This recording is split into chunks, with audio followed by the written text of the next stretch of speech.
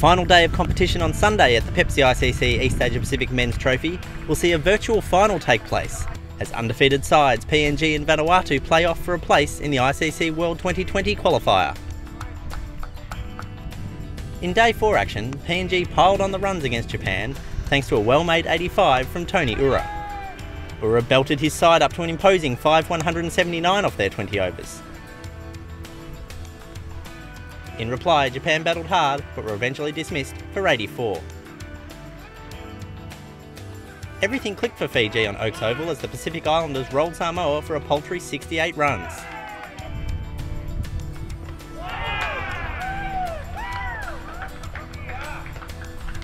The total was never going to be enough, and Fiji cruised to victory in just 14 overs.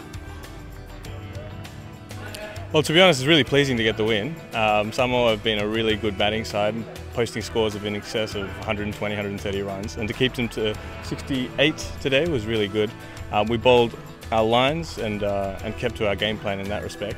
Fielding was tight, and that was the main thing that we've been focusing on coming into today. The Cook Islands had their moments with the bat against the Philippines at stages of their innings. However, the loss of regular wickets hurt them, and in the end they could only manage a total of 119.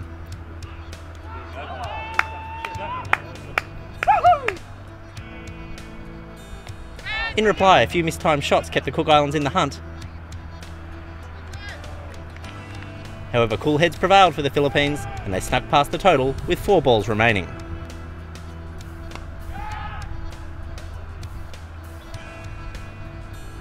In the other match, Vanuatu kept themselves on the heels of PNG with a 140-run win over Indonesia. In the afternoon, Tony Ura continued his frightening form, peppering several balls into the streets of Lismore to bring up the tournament's first century.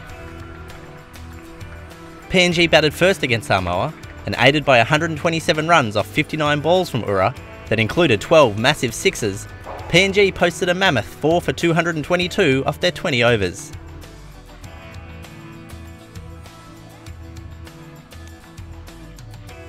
On a day that Samoa would rather forget, they were dismissed for just 43 runs in reply. What can I say? The boys did their job in the top order with the bat. It's always a good feeling when your top order is batting that well. So yeah, no, congrats to the boys yeah, Tony Ura just came out and probably in two games today he scored about 200 runs. It's good for me because I was really struggling with this tournament for a couple of games and came back and trying to get my performance back. Japan performed well in the field against Vanuatu and had the Pacific Islanders in a little trouble early. However, Vanuatu captain Andrew Mansali steadied the ship and pushed his side up to 150.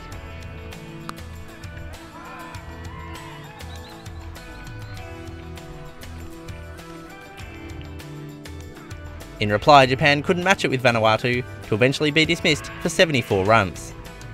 The win sets up a qualification showdown with rivals PNG tomorrow. I think we got 6 out of 6 now, but I think there's still room for improvement. We still need to improve on some little bits and pieces, and I think for tomorrow's game, if we stick according to our game plan, I think yeah, it's 2020, it's 50-50. So you never know.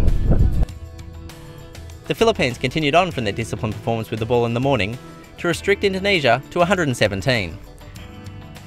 The Philippines started the chase confidently and never looked back, passing the total in 16.2 overs with 8 wickets in hand.